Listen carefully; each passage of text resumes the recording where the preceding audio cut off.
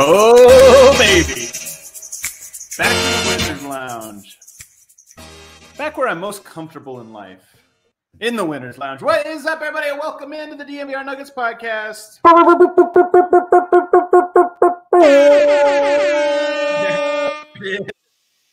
Orange, real, and fake is the... I almost said Denver Nuggets. As Team Serbia gets the win for Israel. And what was actually a very entertaining game. And no shortage of storylines. This was a very content-rich game. Lots of content. I have so many notes here. And to help me break it all down, I have got the Toolman himself. What was Tim the Toolman Taylor's sidekick? What was his name? You always ask me. I always forget, man. I forgot. I'm going to think of it. Al Borland. Al Borland here in the house with me, a.k.a. Brennan Vogt. What's up, Brennan? The Brawny man. Is that the paper towel guy? Braun? Oh, you actually do look like Brawny, the paper towel guy. Yeah, you do.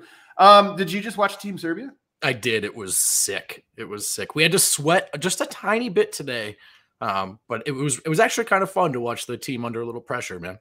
It was fun to watch him. A little bit later, Harrison Wind will be joining the show. Undisclosed location, taking his time getting here. I see him backstage. That's why I'm talking shit about him. Taking his time getting to the arena. He'll be here any minute, though, guys, on his own time. There he is. Oh, you put him on before he was even ready, Kale? Oh, my goodness. Kale. Let's all watch Harrison get ready. Yeah. Luckily, he wasn't putting a shirt on. Oh, what's up, guys? Where are you at now? This is an especially undisclosed location. It's even more disclosed in the last location. It's even more. I got too many paparazzi out here, man. I gotta keep it locked in, you know.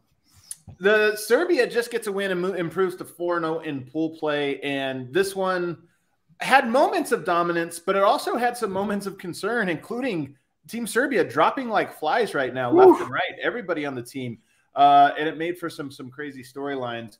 Should we start off the show, you guys, with a fast recap? Bang, bang, bang. Nothing I'd love more than a fast recap. That's right. Let's recap the game for those that didn't watch. And by the way, every single day we start tweeting about this, and every single day somebody says, where are you watching? Guys, ESPN Plus is covering all of the games in HD, and it's $10 a month. You could sign up for 1 month. It's $10. You get to watch King Jokic and the rest of Team Serbia in HD every single game. It's actually really dope. You can also watch all these other games. So if you're on the fence or want to follow along, I'm telling you, 10 out of 10 fun right now. I'm having as much fun watching this as I do watching the Nuggets in the regular season. So just get it. The games are really, really fun. You're not going to miss out. $10. All right, let's get into it.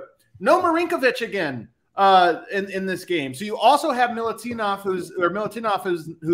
who's injured. You had no Marinkovic, and then we're going to get into some of the injuries that happened later, but you're already starting a little bit shorthanded. Jokic opens up the game with a 3. I say, and I'm telling you, I really mean this. When Jokic opens the game with a made 3, he's going to shoot 100%. It's just he makes his first 3. Okay, he's probably not missing for the next 10 minutes or so, and that's exactly what happened. I do have a note in here though that he's still not rebounding great. I know that sounds ridiculous because he had 11 rebounds and now 3 straight double-doubles, but there's a lot of you can't judge Jokic on his numbers. You can judge him on what his numbers should be, and there was 3, 4, 5 rebounds in the first half alone where I'm like, I agree. He usually grabs those, and that's part of what makes him so great. So a bit of a second or third gear performance from Jokic tonight, despite the fact that his numbers look like prime Wilt Chamberlain. He did have 2 fouls early, and that's actually a storyline that circled back around later. I didn't think, and this is what's funny, I'm sitting here watching it here at DNVR HQ with a bunch of the fellas, and I'm watching the first few minutes, and I'm like, Jokic's not fully locked in right now. He's kind of second gear, maybe third. And you look up at the stat line, 14 points, like 5 rebounds, 2 assists. So I can't wait to see Jokic at 100% because he is, to me, am I wrong on this vote? Did it seem like he was in second gear for part of the game, third gear for the other part? No, I agree. They went to him more, so the box score is inflated, but I don't think he actually kicked it up a gear. I still think it all looks a little easy for him right now. And I do wonder if on some of those rebounds you'd like to see him get, he's thinking, all right, well, I'll do that in the quarterfinals. We're good. You know? Right. First of all, there's been a few moments, including in this game, where it's like, hey, all right, it's time to step up because now you need to kick it into gear for a short stint. And every time him and Micic both have, but we'll get to that here in a second. Yep. Lucic went back to the locker room early and ended up coming back, but it did, I think, it gave a little bit of concern and maybe more concern when he got hurt again in the second half. And then Jokic put up, as I mentioned, 14 points, 4 rebounds, 1 assist in his first 10 minutes. Completely dominant. Second unit in all of these games so far, the second unit has checked in and picked the defensive intensity up. That didn't happen in this game. The second unit actually kind of got worked in the opening part of the second quarter, so much that Israel actually took a lead.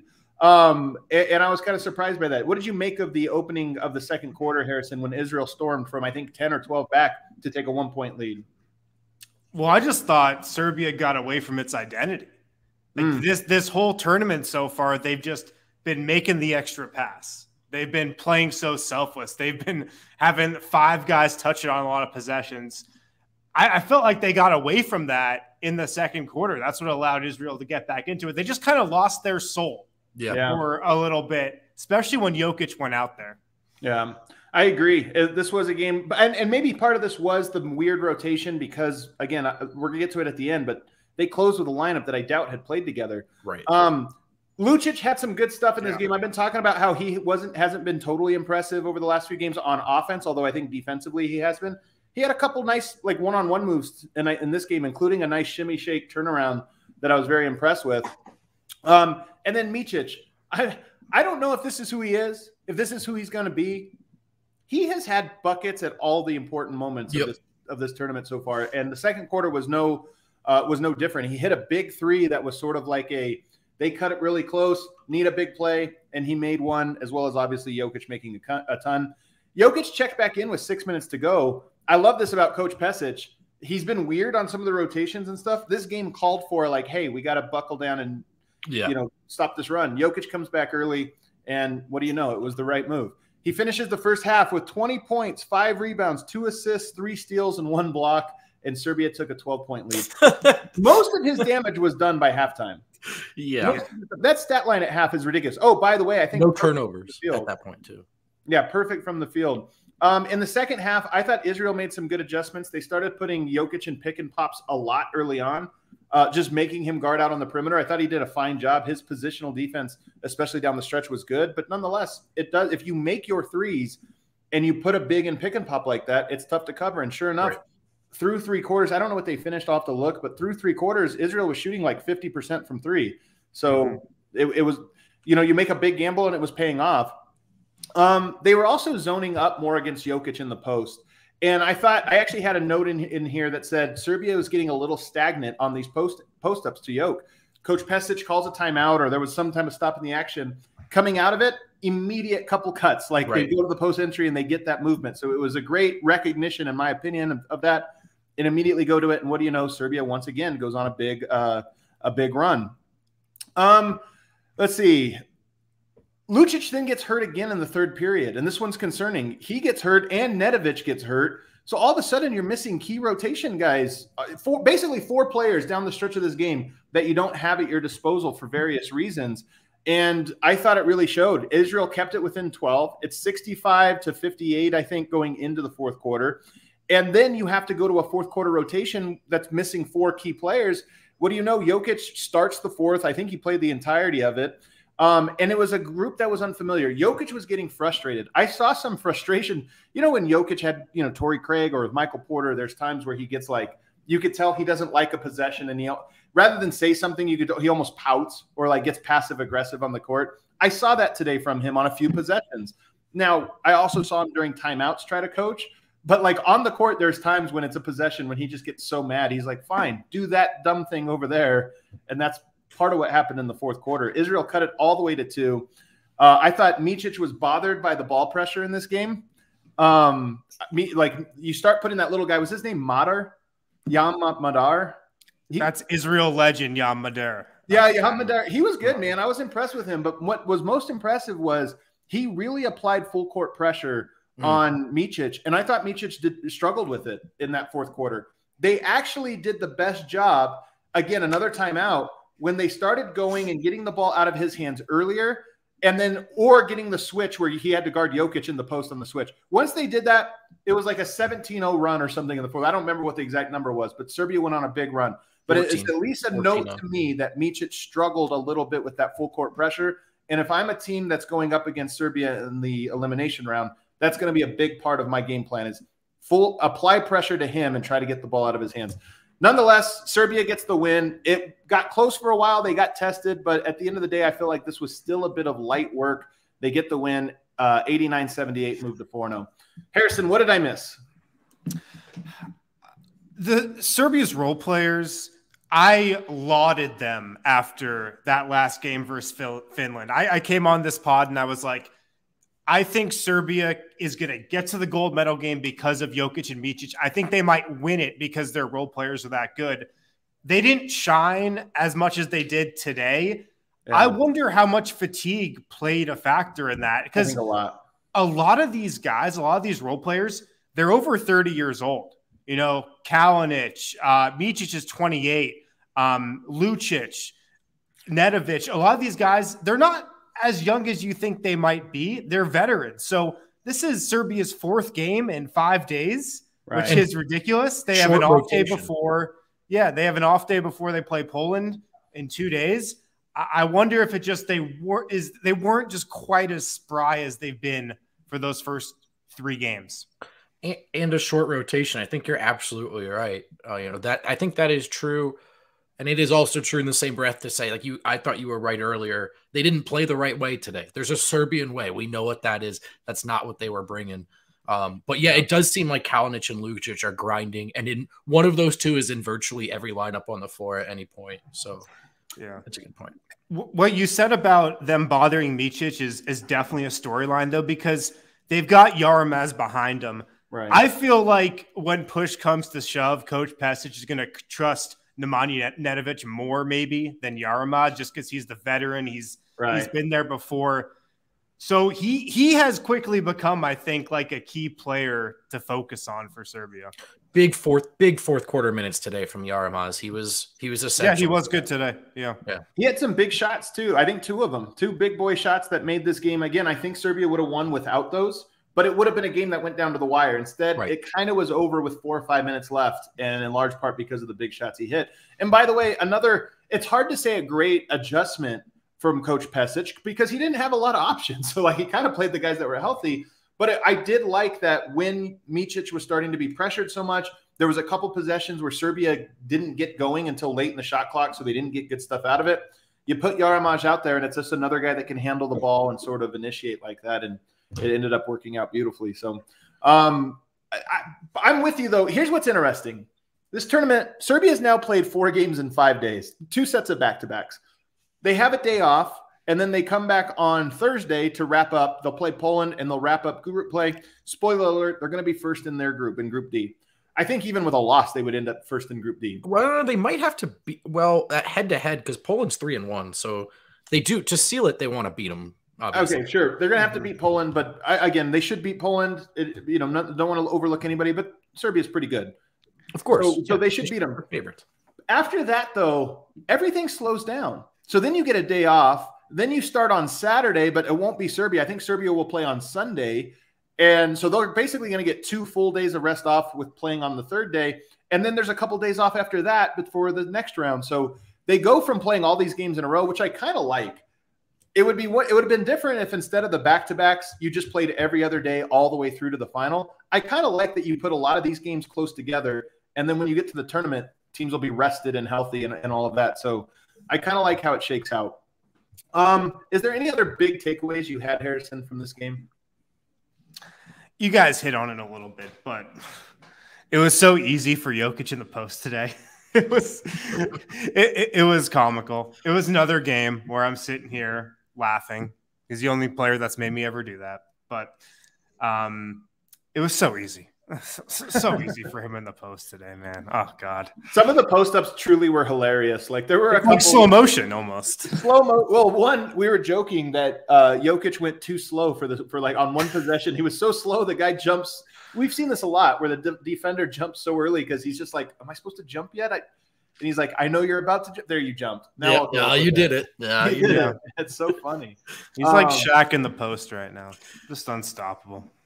Yeah. And then when his jumper's going, you know, what else can you do? And by the way, a funny play in the 4th quarter, he gets Madar switched off onto him. And what does he do? Go down to the block? No, he actually cuts He outquit. He gets Madar the size mismatch, and instead he cuts and outcuts him and gets a wide open layup off of it. It's just like it was incredible. I will say, I think this is the first game, including qualifiers and EuroBasket, where Jokic did not get a dunk. I don't think he had a dunk tonight.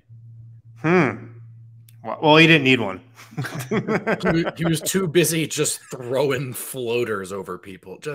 Yeah. He also had that. I forget who he was in the pick and roll with, but he had that like running finger roll down the middle of the lane. Yeah. Do you guys remember that? I think it was in the first quarter. It was gorgeous. The athleticism, guys. The athleticism is astounding right now in the middle of the summer. You're saying this tongue in cheek, but it's actually true. I'm not. I'm really not. He's like, I'm trying to contain myself. He's saying it with a shit-eating grin, but it is true. Like I've been telling people this. He's quicker, spry, more mobile, more agile than I've ever seen him. Yeah. And some of this was arriving last year, over the last 2 years. Some of it was already there. So it's not like he's going from it's night and day, but it is just a little bit more. It's another degree where I really do feel like he's a little quicker and more than quick, just nimble. Like he employs the quickness better off of these cuts and what have you. So I very impressed with Jokic. And like I said, the part that's most encouraging is one, they're not going into the post as much as they could. And I think they're saving that for the elimination round. And two, Jokic, this was not Jokic. We've seen Jokic when he has pedal to the metal, headband game, like, you know, at the end of the year, the 2,000 points, 1,000 rebounds game. We've seen it against the Clippers. We've seen it in the playoffs. This is third gear Jokic. Like he turned it up to third gear in the second half when he needed to. And that's what's so encouraging to me. I almost wonder, I mean, I don't think it's all this intentional, but just reflecting on how it's worked out, they really played defense against Team Finland for at least 3 quarters. Like they were tired. They ran it. And for most of these games, they've had such a great team thing going on. They really haven't exhausted the Jokic thing. And it almost felt like today they were like, you know what? The fellas could use a break. It's a short rotation. We're just going to press the Jokic button and we're going to ride that. But to your point, this is the ultimate insurance. And this is why Serbia is ranked #1, of course. For as good as they are as a team, as great as the role players are, these teams like Israel, Finland, Poland, you gotta show up to work. If you don't show up to work, they'll beat you. But the difference for Serbia and other teams is they have Jokic. And when push comes to shove, this guy is going to be able to get it done. And obviously this is not the bar he measures himself against. I thought Micic was very good again today as well. His stat line is pretty good, 19 points, 3 rebounds, 3 assists, only 5 of 13 shooting, so he didn't shoot well. But again, I feel confident in him in big moments because he really does seem to step up and just kind of have a sense for what the team and what the game needs. So I remain impressed with him. How concerned are you, though, Harrison, about the injuries starting to pile up? I know some of these, I think, is it with Marinkovic and Milutinov, it's illness. I don't know if it's the same illness, but you assume they'll come back, although it also makes you worried. Is that like the rest of the guys are going to get sick by Thursday or Friday? It's another concern you have. Interesting. Did somebody eat a full pizza by themselves? Is that what happened? It's concerning. I think, you know, the age factor, like I just talked about, is definitely something to keep in mind. And look, these are the easiest games by far that they're going to have. Poland's probably the best team in the group, you know, and they play them up next. Yeah. So it's only going to get tougher. Do you think Poland's the best team in the group? Like for sure. That's what I'm saying. They're the best team in the group. I'm not questioning you. Yeah. I'm being serious. Yeah. I think they are. I think so. I think Who so. I mean, Netherlands and Finland were definitely the worst, I think. But even Finland, dude, Finland rocked Poland, and like they've had success on this stage. And I really think we're underestimating the way the middle of the pack in this tournament is gonna you can't just trace the results. They're taking chunks out of each other. They lost by 40 points to Finland. That was probably just an off night. I would have 89 to 59. That's crazy. 89 to 59. This tournament is weird. I mean, I watched Finland. I don't know how they could have done that to another team at this tournament. Poland's better. I do think maybe it's a bad matchup, but I think Poland's the second best team in the group, in my opinion. All right. Yeah. Well, then big challenge coming up. I'm glad that they get a day of rest here. And honestly, it would shape up the best for Team Serbia if they do get challenged. But I want to talk about that. Are you concerned at all that Serbia hasn't truly been challenged? Even tonight, I never got nervous. Are you concerned at all for that? And also looking around, we can start to see. We can't fully see who Serbia is going to play in the elimination round. We start to get a little bit of a sense, and I want to talk about all those things on the other side of this break. Breckenridge Brewery, guys, they've got a birthday coming up, 32 years young, and to celebrate, Breck Brewers throwing a weekend-long hootenanny, kick off the fall with live music, food, beer, of course, and games October 8th and 9th, so this is a little over a month away. At their Littleton location, they've got national acts like Spin Doctors and local favorites Railroad Earth rocking out for you. So stay tuned to Everything DNVR for more details, for hootenanny giveaways, all of that leading up to October 8th. Check out the link in the description, where you can go to breckbrew.com for more details and the official artist lineup, which is right there. At DraftKings Sportsbook, guys, football fans, first Sunday of the NFL season is here. Just in a few days, DraftKings Sportsbook, an official sports betting partner of the NFL, is giving new customers a can't-miss offer to celebrate the return of the NFL season. Right now, new customers can bet just $5 and get $200 in free bets instantly. And then as an added bonus for week one, everyone can experience the thrill of DraftKings early with their early win promotion. Bet on an NFL team to win. If your team leads by 10 points at any point during the game, you get paid instantly. Even if your team loses, just get up by 10, you win, you cash out, boom, you're done. Download the DraftKings Sportsbook app now. Use promo code DNVR to get $200 in free bets instantly when you place a $5 bet this Sunday. That's code DNVR only at DraftKings Sportsbook, an official sports betting partner of the NFL. Minimum age and eligibility restrictions apply. See show notes for details. Alrighty, back here, segment 2, DNVR Nuggets Podcast. Don't forget, this is not just a live show, although we love when you guys watch us live after the games. These are always great, but it's also a podcast. So tomorrow we'll be doing a show, and if you don't catch it live, you can always catch it on your phone or wherever you get your podcasts as the DNVR Nuggets Podcast. So, all right, let's look ahead a little bit and talk about some concerns ahead. So if you look at the seeding for this, Serbia's in Group D. They're going to finish first. I mean, knock on wood, I don't think I'm really jinxing this, but they're going to finish first, most likely. D1 would end up playing the 4th seed in Group C. At the moment, that is looking like Estonia or Italy. Neither one of those teams is very good. To me, the round of 16, you go from 24 teams down to 16, it becomes basically the Sweet 16. It's just a single elimination tournament. We'll get down to the end. Italy-Estonia, to me, is another game that I'm not saying anybody can be completely overlooked, but it's another tune-up, in my opinion, for Team Serbia. It's another game where it's like, play how you're supposed to play. You're probably going to win by 20 points.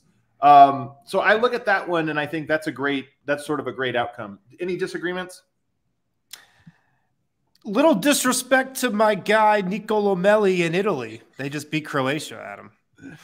I'm with you, though. I'm with you. I'm with you. Well, then, so I see some people saying possibly Croatia as well. Let me see. Croatia's 2-1. Estonia and Italy both 1-3 and 1-2, respectively. So we'll have to wait and see. Croatia would be a crazy one if you drop Croatia. Yeah, Croatia's the team that I look at, and I'm like, how are they not better? So I've talked a lot to our respective friends across the pond about this, and Croatia is one of the perfect examples of. If you look at this tournament from an NBA perspective, you go, give me that roster. They're really good.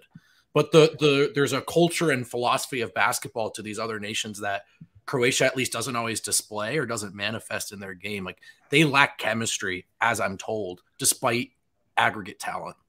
Bojan Bogdanovic, Zubats, right. Mario Hezonja.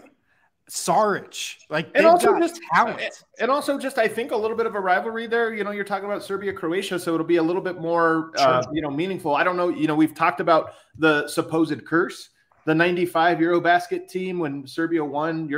Croatia did not stand on the podium for this. Have not medaled, in one of these competitions since. So there's like a history, a backstory, like all of this. To me, that forget talent, forget the fact that Croatia has lost to some not so good teams in the pool play.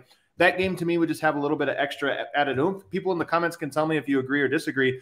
And by the way, I see why I thought it was Estonia because I forgot that in EuroBasket, you get a point even for losing, 2 points for winning. And Estonia has just played one more game than Italy. So I'm looking at the standings and therefore, but they'll actually end up 5 or 6 almost guaranteed. So it's really Croatia or Italy Just the way they do the standings is a little confusing there.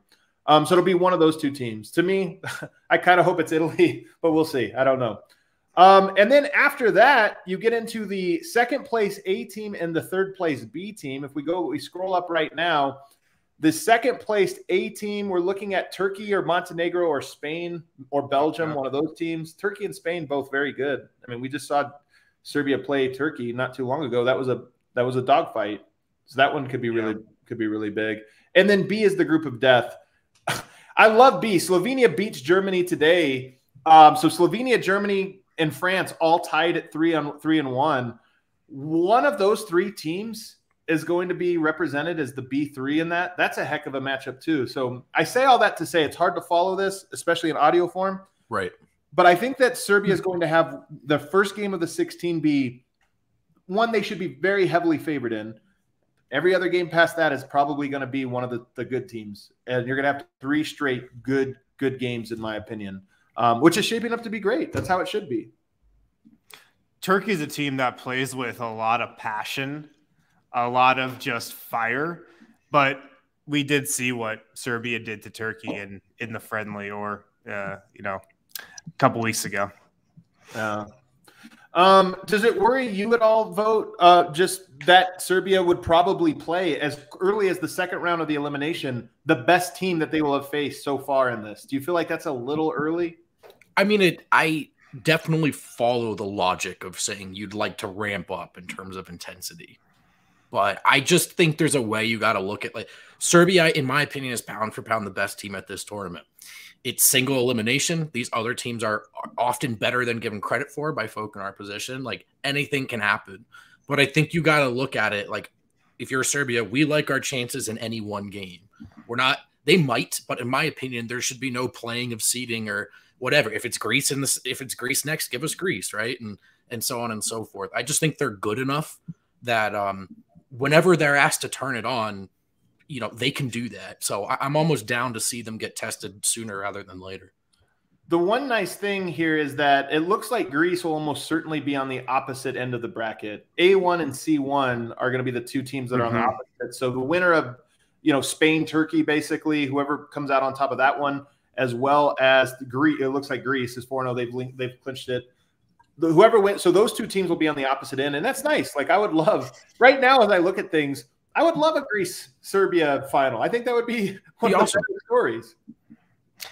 If that's on the table, I think that's where we're going to be headed. It just seems right. Like a rematch of that ridiculous game in Belgrade for EuroBasket. Jokic and Giannis, the last 4 MVPs, man. Like we've talked about the perfect story. Like that is included in the perfect story, right? It really would be, I think. It really would be great. Do you have like teams that you're sort of pulling for right now outside of Serbia, Harrison? I mean, Slovenia is the other team I'm watching most closely just because Vlatko's, of course, playing there. He did not have a good game today, though. Probably don't need to spend much time on that. So I guess Slovenia is the other team I'm most tapped into, per se. Am I rooting for anyone else? Hell no. Absolutely not. Come on. There's rooting, and then there's just like I'm impressed with or I'm enjoying. What about you there, Vogt? Yeah, I like that framing because I'm definitely not rooting for – I'm a sucker for any underdog in any situation, to be honest. Like that is so – basically any team who's on the verge of an upset. So, I've enjoyed the Georgia wins, even though those Bosnia wins. Germany's been probably the most fun team other than Serbia for me to watch because I think even though despite the loss today, I like the way they play. I hate watching France. No disrespect to my guy Flo. I also don't think they're good. Like they're athletic and they can play defense. You know what it is though? Here's what's funny, man, is I like Fournier a lot. I'm a big Fournier fan, former Nugget. We could do a whole list of former Nuggets, Jan Vesely, Kostas Papanikolaou. Right. Guys we don't really have an attachment to, but they're former Nuggets, so whatever. But it really just comes down to one guy. It's Gobert.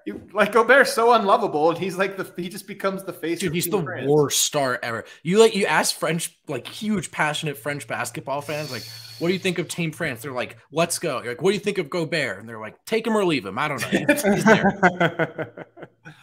I am surprised by Team France, and I guess they're still in it 3-1. Like they only lost the one, so they still, have some work ahead of them. But I'm with you that at this very moment, knock on wood, at this very moment, they have not looked like one of the more impressive teams out there. The offense is just, I don't think that's just they're struggling. I think it's a symptom of the roster. I don't know if they have the half-court offense to keep up with a team like Serbia, for example, who can absolutely defend them on the other end. So the team that I've kind of become my side piece team through all of this, weirdly enough, has been Germany. Yeah. And part of it is just I really like Franz Wagner. Like I've been very impressed with him. So he's a guy that stood out. I'll tell you some other guys that have stood out to me. Denny Avdia has looked really good. He looked good tonight. Really he good. hit some really good plays. And then Alperen Şengün to me is very impressive. That's part of what I've liked about this tournament is you've seen some of those guys who are on the rise, maybe a little bit young, and you get to see them in an elevated role from what they are in the NBA. And those guys, Franz Wagner, Alperen Şengün, Denny Avdia, they've all impressed me so far in their play. Did you guys know Avdia is half Serbian? Is he really? Every player. Ask the chat about every player you like in this tournament. They're like, well, their his dad is Serbian. Yeah, apparently. they're like not technically Serbian, but you should try the Rakia. Like very clearly, they just That's trace. So they're funny. like the Always Sunny meme. That's so funny, man. I'm enjoying it so much so far. We have a super chat, Kale. We can go ahead and get to that super chat now. I want to see what it was. We have one here coming from J Rock. He says Jokic is setting it all up. EuroLeague MVP championship. I like it. EuroBasket, but we'll let that slide. I made that mistake too before.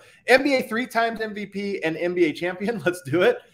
Vogt and I are manifesting it. Let's go. Hey, and he puts 555, which I don't know the significance of it, but I'm all for it. Jeremy, I respect it. I'm just saying if we're shooting for the moon, throw finals MVP in there as well. Finals. I mean, I think that was implied. Yeah. I mean, it's kind of implied. Yeah, if they're going to win, he gets it. We all know it's not.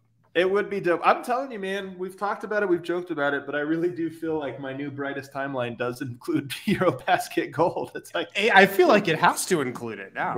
We're too deep in it. We're so deep into it for sure. I was talking with Matt Moore, and I put this out on Twitter. I'm workshopping a take. Actually, I put it out in the chat yesterday while you guys were doing the show. This is like, for me, at least as good as March Madness. And the reason is a couple-fold. March Madness happens in March. There's NBA games on at the same time March Madness is. That's one knock on it. This one's happening in the dead of the offseason. We haven't had real basketball to watch for months, so it's like extra special. It's like when it rains at the end of the summer or something. You're like, oh, I'm excited about this now. So there's that. There's another factor of the level of play is better than in March Madness. Like, it's funny. I was sitting here thinking, if Team Serbia was in March Madness, they would almost certainly win. Like, single elimination, anything can happen. But they would almost certainly win every game by 20 points if they played like Kentucky, because they have the best player in the world at the NBA level, as well as a bunch of other guys who have like surpassed the college level of play.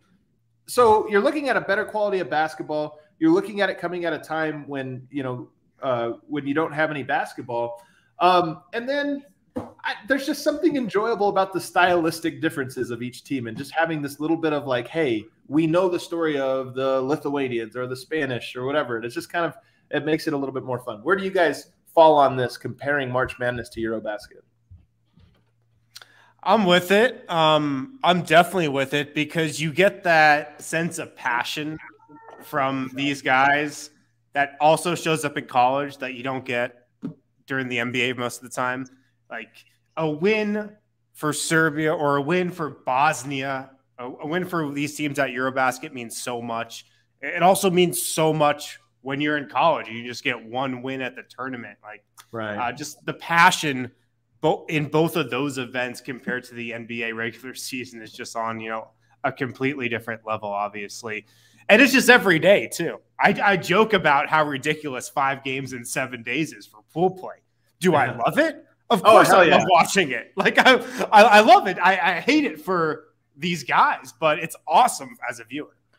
I also think the argument about college versus basketball is so dumb because no one's defining terms. Like, the level of play is obviously, the NBA versus college is obviously so different.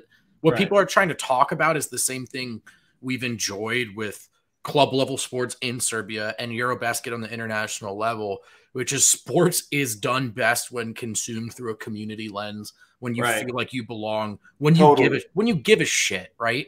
That's the thing about college. You're right. That people from the outside don't know is it means something a little bit extra to people, especially if they went to that school. It's like, that's me. Yeah. Precisely. And the NBA, I think, like, people like us are committed to fostering that for folks in Denver.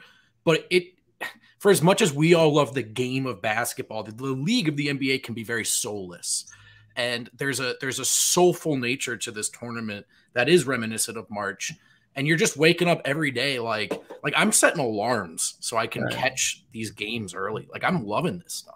That's been the coolest part too, is the time difference allows for these games. And I'm so glad that Serbia hasn't played at 5:30, because that's the early slot, 5:30 a.m. Denver time. That would suck. So far, knock on wood, they haven't fallen to that. But it is nice because I get up around 7 o'clock. It's usually my wake up time with my kids getting ready for school or whatever. 7 o'clock rolls out, I turn the TV on, and I got a game at halftime. And I'm like, hell yeah. Like, I'm waking up, and I don't even have to warm up. I'm already thrown right into it. Some good game is on, and I get to kind of wake up that way. So it's been fantastic. Yeah. You have any thoughts? March Madness versus EuroBasket, Harrison? What do I enjoy more? Probably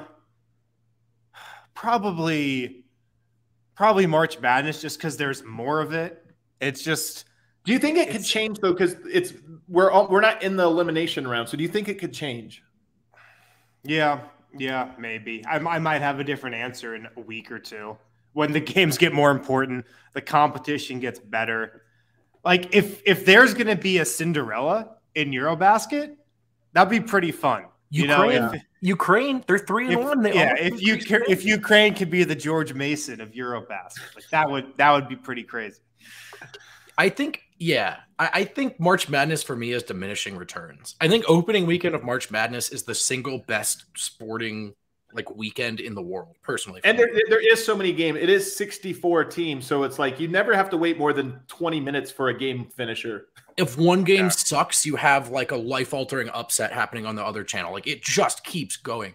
But from there, it gets worse and worse and worse and worse. It's so true. And this I actually think it's starting at a high level. Of course, the basketball is played at a professional level, but I think the meaningfulness of it is going to escalate. And so I'm really excited to funnel out to that weight of it all. It is true. March Madness's first 4 days, the first 2 rounds, are so much fun, in large part because the bad games you just ignore. Like, you don't.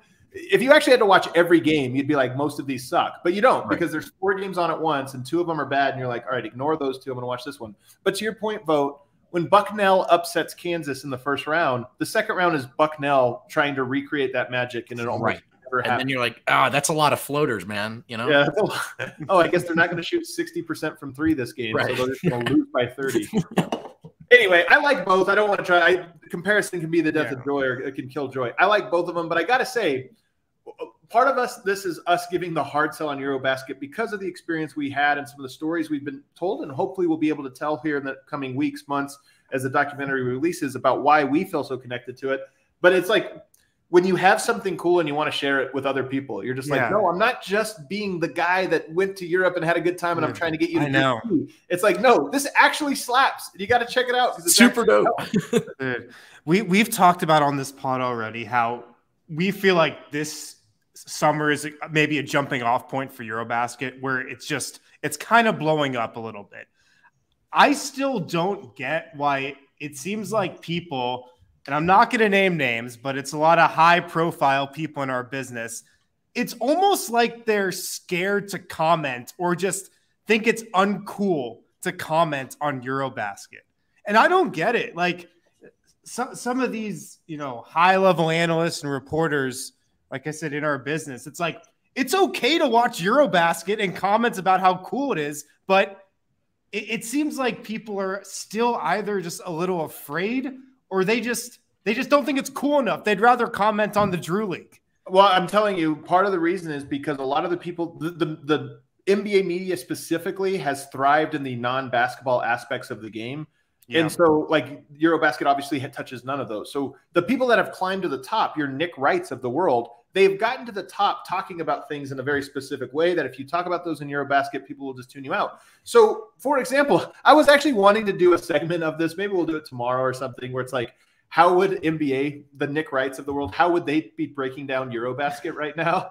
And just give all of our dumbest takes. Like, oh my God, dude. Because here's one thing I was thinking. There was the big fight. You guys touched on it between Turkey and Georgia, which if that happened in the NBA would be the only thing we talked about. Before, after, and during games, we would just be breaking down the fight and what it means. And, we're going to go live to Ramona Shelburne, who's now outside the courthouse. Like we'd be doing all these things. And instead, we're 24 hours removed from it, already gone. Like the story is already like, hey, we're moving on to the basketball games.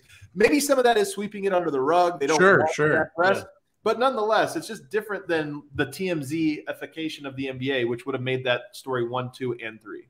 Right. Yeah. I can report, though, that the NBA did send out a little Jokic highlight from the game today.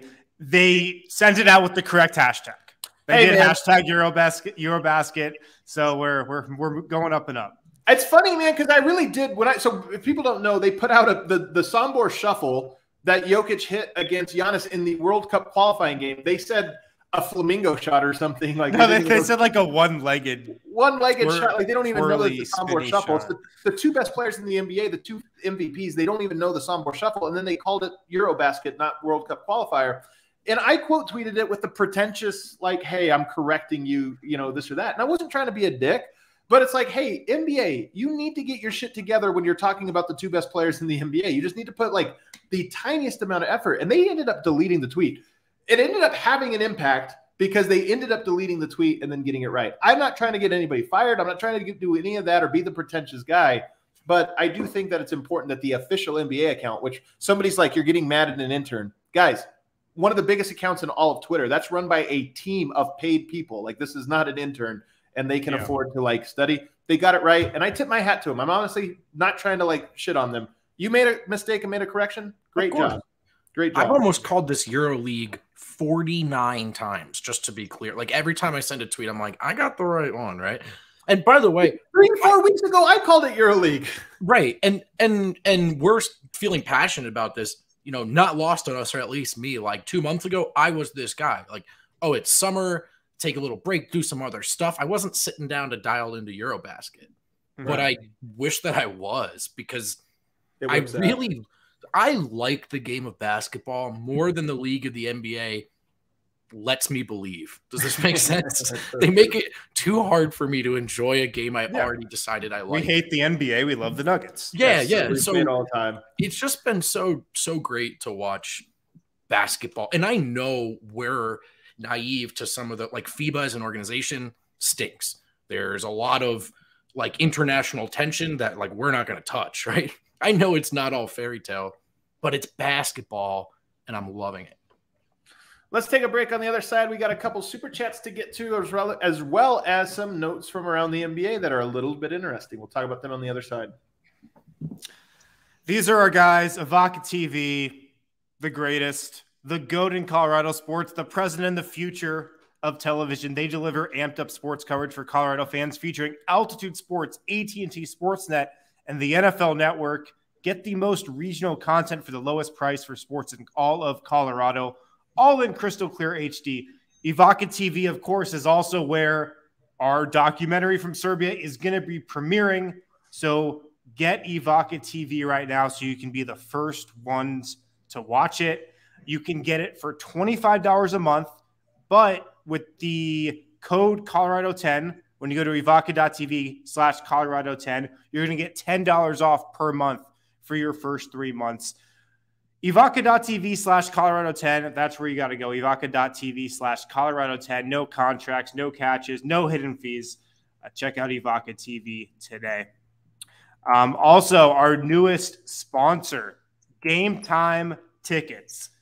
I'm so excited to be partnered up with an actual ticketing app. So now I know where to go to get my tickets. I don't have to mess around with all these random sites. I'm not going to shout any out, but now I just go to Gametime Tickets. Gametime is the hottest new ticketing site that makes it easier than ever to score the best deals on tickets to sports, concerts, and shows.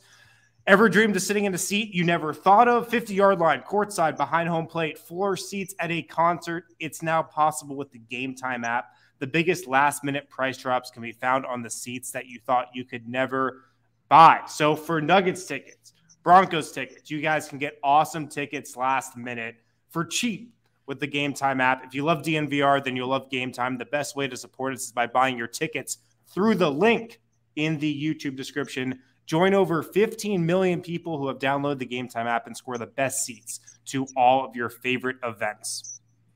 Love it. And by the way, another note on this Ivaka read that you did before there, like everybody knows they sponsored our trip to Serbia and made it possible. We're trying to do more and more stuff like that. And then the best way to support us is by supporting our partners and letting them know why you're going. A lot of people have, hey, switch to Ivaka, and they tweet at us, the best thing you can do, because if we succeed like that, we want to go back to Serbia. We want to go other places. And I love this setup that we're sort of testing out with Ivaka, whereby they sponsor this. They want to see, does it pay off? If it pays off, if people say, yes, we do want to see DNVR go to Serbia and make a documentary out of it, so much so that we're willing to go there, guess what we're going to be doing a lot more of? Those types of things, those types of products, which I'm very excited for. So shouts to Ivaka TV. They really get us. They really do. All right, we got some super chats coming in. What do we got? Avdia's dad played for Yugoslavia, former Serbia. Avdia is 100% Serb, 50% at least. I love that. I love that you have the chance to edit your thing or write it. He's 100%, parentheses, 50%. He is Jeremy Grant of Serbia, went with Israel to be the guy. I mean, look, who knows if that's really the Jeremy Grant. He really went there. That's an unbelievable call. It really is an unbelievable comment. Without knowing the full story, I'm going to say probably a little bit of a biased take, but nonetheless, the more important part is that his dad playing for Yugoslavia. That's a really interesting story. I mean, one of the cool things that we've learned is just how far the roots expand for Serbian coaches and players and families and this or that from Yugoslavia. So it's pretty cool. It's still a cool detail, even if the takeaway maybe is not the most trustworthy. What else do we have? J-Rock is back. He said, did Serbia officially give you guys an itch, a.k.a. Vindic, Maresic, Votic, Eric? I love that Eric doesn't even need one. Just Eric. Eric. He's just Eric. Eric. Dev is just Dev, a superstar. You guys deserve your itch. Would I be Maresic? We all got our own Serbian. We all got our own Serbian names, but they are different. Like, he's Hari for sure. I'm Bronco. Sure. You're what? Bronco. Why are you Bronco? I didn't hear this. You're Bronco? Oh, yeah, I haven't seen this. You got to ask the Serbians, man. I don't make the rules. Bronco. Or Marash. Marash, I guess, would be my one. That sounds a little bit better than Marasic. Marasic doesn't sound right. It's like Pesic. I can't get to it. To go back to that last comment, though, what I've learned this summer, going to Serbia, meeting so many Serbian people, making so many new Serbian friends. Everybody's Serbian. We're Serbian. Nikola Jokic is Serbian. We're all Serbian. Yeah, there you go. Did you guys see this video that dropped yesterday of Jokic's pregame workout? You guys happen to take a look at this? Yeah, I saw it. So it's funny because we've seen Jokic work out before, like in person. He does all these things. But this video, for whatever reason, was extra compelling to me. Because in it, Jokic is shooting right hand, right foot, right hand, left foot, left hand, left foot, left hand, right. Like, he's just going through this workout of not all, but mostly like 7 to 11 footers. And I loved it for a bunch of different reasons. One is those are the shots he's so good at. And we always wonder, how is he so good? Well, he's taking left-handed floaters down the lane. He's practicing them. So smooth. But also, I've mentioned this before, I think maybe months back. In the U.S., in basketball culture in the U.S., we have a rule. If you shoot in warm-ups in a group, you're getting ready for a game, and you shoot too close to the basket, you don't get the shoot again. You have to shoot from a certain distance. Guess what this does? I've never seen anybody warm up on 7-footers. I'm not joking about this. Right. I've never seen it. And it was something cool to see Jokic, a professional player. Even in the NBA, you see guys take 15-footers, jump three-pointers, mid-range, and right at the rim. I just love that Jokic is like, this zone that people just concede to you? I'm going to become the best ever at that. I swear to God, this is not a knock on Mason Plumlee. He's had a hell of a career. He's carved out a great niche for himself in the league, was a great Denver Nugget. I watched him warm up before most games that he played for the Nuggets. I'm not kidding you. A part of his warm up before every single game was going around the arc and shooting probably 23s from every different spot around the 3-point arc. And I'm sitting there like, what the hell are you doing, man? Right. Like, what are you doing? Take a jumper from the elbow. Like, come on, take a shot that you're actually going to think about taking in a game. And you're right. Yoke is really one of the few NBA players who every shot that he takes in a warm-up is a game shot. Yeah, and that's the thing about those little off-footers, off-handers, right? Like those are the shots Jokic takes all game long. He gets positioned down low and he scores, but he just fills in the gaps. You go left, he goes right. If you're going too fast, he goes too slow. But he has touch from every angle. And it's to the point where if he puts one up within 7 feet and it looks off, you're just like, oh, he was fouled. Like someone fouled him, whether they call it or not, because he's not missing. He almost always is too whenever he misses one. Although he had a bad miss today. Do you guys remember He had a miss I've never seen. He only missed 2 shots. One of them way the heck off. I don't know what happened. He probably was. If a Jokic shot bounces hard off the rim, you're like, wait, what? Did it slip? Like, did he get fouled? What happened? What happened? Luka Doncic was asked what other teams he's watching in EuroBasket right now. And he said, Greece and Serbia. And then when asked why, he said, you guys know why. I love the answer. Did you see this vote? Yeah. And with the little cheeky smile. Luka's great. Shit-eating grin. Not even cheeky. He just went full shit-eating grin. Luka's great. I think as Yoke guys, we really do have to be Luka guys on non-head-to-head nights, of course. Well, he's Serbian, Vogt, as you know. That's what I mean. Of course we love him. That's what I'm saying. Yeah. I'm told not only 100%, but culturally, he's really Serbian. I don't know him. But he does seem to be an ally of our allies, which makes him an ally to me, unless he's an enemy.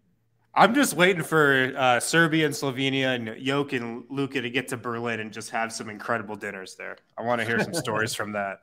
Yeah.